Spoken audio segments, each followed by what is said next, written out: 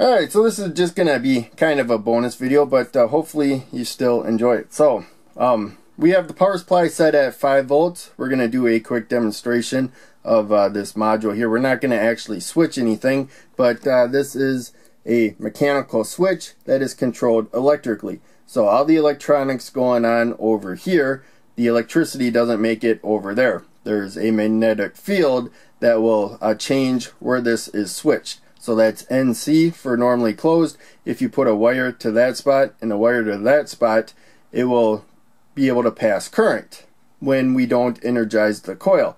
When we give a signal, the proper signal, you can change it either high or low there, but when we give a signal to the input, then it will switch. And so that's not normal. You're giving the coil energy, so it moves the switch to the normally open position there. So then these 2 points will be connected. You got a wire going to one and then a wire coming out of the other one. Electricity can flow through it in either direction between those 2 points. And then you de-energize the coil, you cut power, it will switch back right there. So now we'll zoom in. You can see on the relay, it's a 5 volt relay. So you power this module with 5 volts and it does everything on this side of the module at 5 volts. It handles the current. We'll look at that coming up. When it comes to how much you can switch right there, so this is specific to the relay, and so you probably want to stay a bit below this. The module probably can't handle this, but it claims 250 volts AC. And you should probably, stick closer to maybe like 20 volts, 30 volts or something DC, and then no more than 10 amps right there. It says 125 volts AC. You can handle 15 amps of current. Again, this part probably can't, but maybe the relay can. Who knows? Also, there's metal pins down on the bottom that are soldered. So don't put this on anything that is conductive. Otherwise, all 3 of these will be touching each other. You could have a big spark, a short circuit.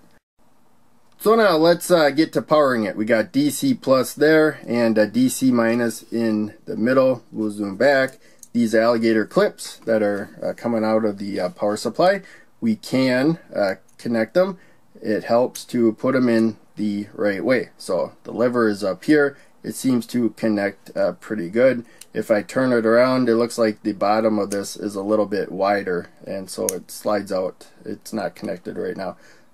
So if it's not connecting very easily, try turning it around and see. So we got the lever on top, pretty straightforward, and you're going to see a little bit of current, a little green LED right there. I turned the lamp up so we could see the writing a little easier there. But yeah, we got the green LED. So you can see like 2 milliamps of current, it looks like. This isn't as accurate as a multimeter, but it's pretty close. I had the power supply set where we can get up to 100 milliamps, and we don't need quite that much.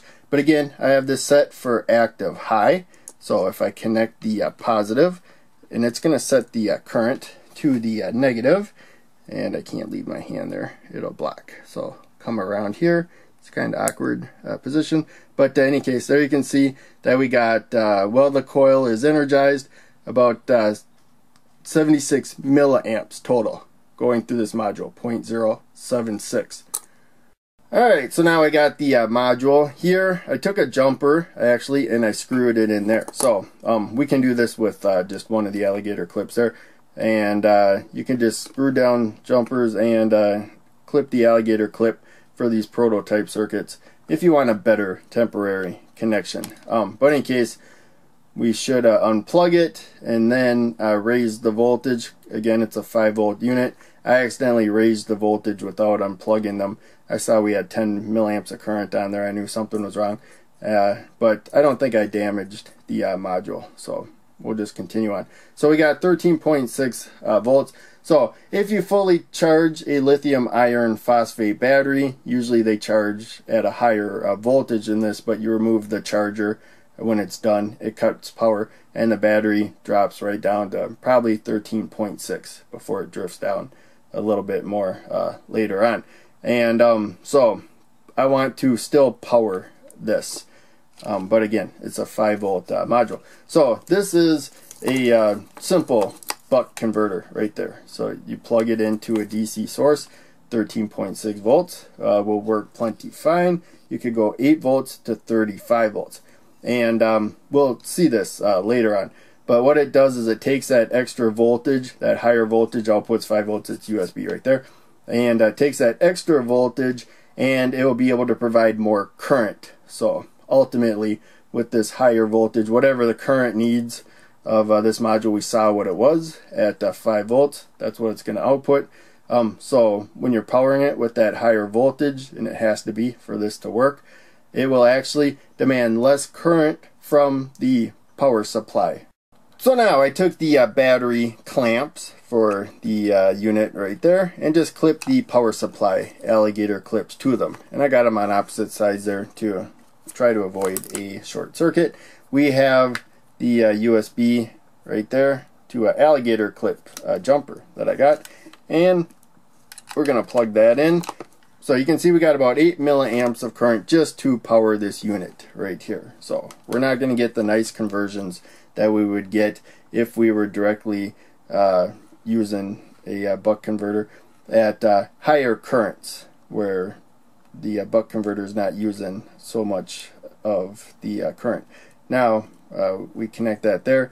There's also the jumpers down there, and so I'm going to try to move it over to avoid a short circuit. And so we got that one there, and I believe I must have that upside down. There you go. Looks like it wants to connect better that way. And so looks like we're avoiding a short circuit in the back pretty good. I filmed this earlier and they were shorting out, so that was causing a problem, of course. Now we got that. We got 9 milliamps of current, so it looks like it went up 1 milliamp of current. Before it was like 2 milliamps of current, but we were using less than half of the voltage. So it's taking that extra voltage right there and it's converting it into some of the current. So you don't need as much current from the power supply. But that's not as illustrated as well as what we'll see here. So it's active high. We're going to go to the positive supply there. And you remember when we switched it before, it was 76 milliamps of current. So coming out of here, it's going to be 76 milliamps of current. But the power, to power this unit, you don't need as much current because we got a higher voltage. And you're going to see that, there we go, when I jump up the voltage right there, a little more than like twice that, now we have less current. So again, the module here needs some of the current, so it's not coming out, the math's not coming out perfect. But now we're down to 33 milliamps of current that the power supply needs to provide.